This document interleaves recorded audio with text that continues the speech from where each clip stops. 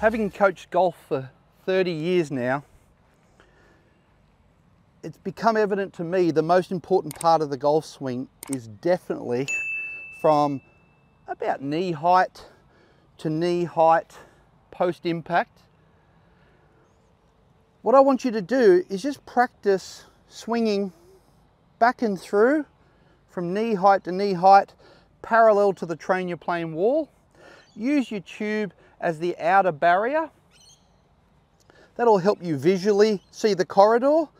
And then I simply want you to swing with the club face slightly turned down, parallel to your wall, strike the grass in front of the ball, and practice a descending blow, but on plane.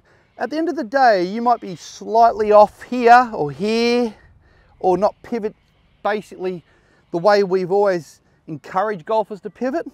It doesn't really matter if at the end of the day, your club is on plane and the face is square and there's a descending blow. Obviously ascending for a driver, descending for an iron. But if you get that sort of hip to hip motion and sequence correct, you're going to find that you hit the center of the club face a lot more often and you're happier with your golf and your golf swing.